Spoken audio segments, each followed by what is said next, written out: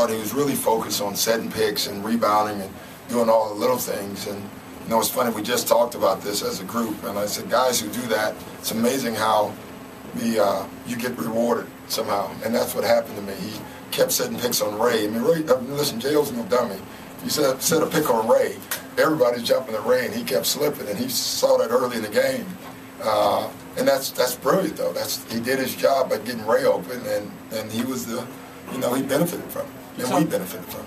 You talk about the little things. Paul first came back, and seeing early on, he was looking to do a lot of those kind of little things to get into a flow. Yeah, I mean, actually, just having Paul on the floor, the space is so different,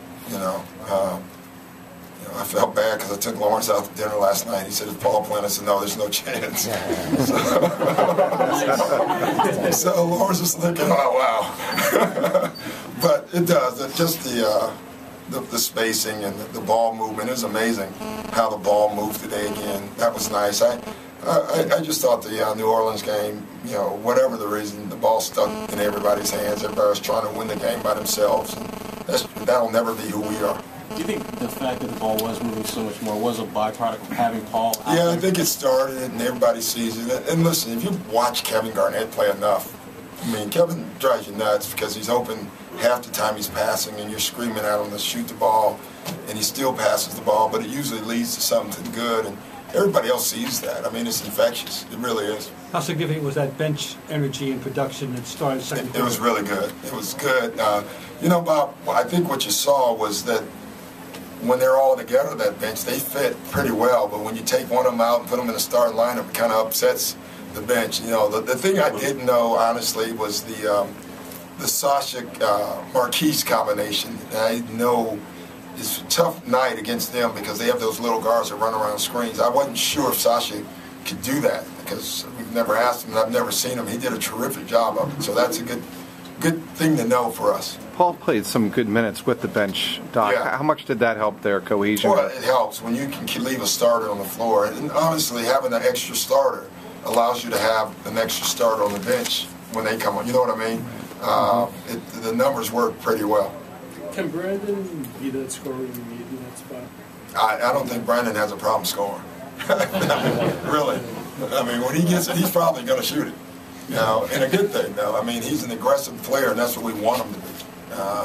So, he's going to have good nights, and he's going to have some bad nights probably, too. He's human. But he is a factor. I mean, he can take you off the dribble. He's powerful on the post, and he really shoots the ball well. How did you feel about the defensive effort?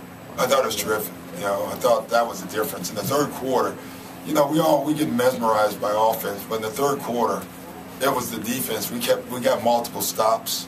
It was a defense that we knew we're comfortable with, and we hadn't seen it yet this year. So it was nice to see it. Why do you think you hadn't seen it? Is it continuity? I don't know. I swear I don't. I wish I did. I thought in camp, I really thought we had. I thought we had terrific defensive practices. You look at the two exhibition games, our defense was phenomenal. Against Toronto, who puts points on the board, our offense was horrendous. And then we played the Knicks in Miami, and we score 104 and 100 and whatever, and we shoot 53%, and we can't get any stops. That's what makes this job crazy.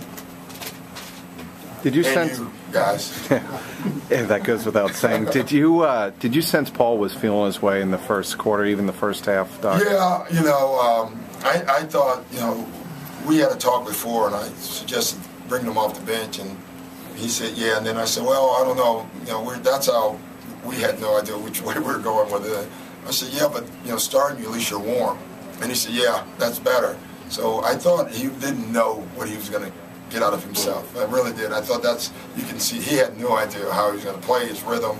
And, we had agreed on 5-minute stretches. And then at the 5-minute mark, he said, man, I'm having fun. I feel great out here. Then a minute and a half later, he was signaling over. So it's just going to take some time.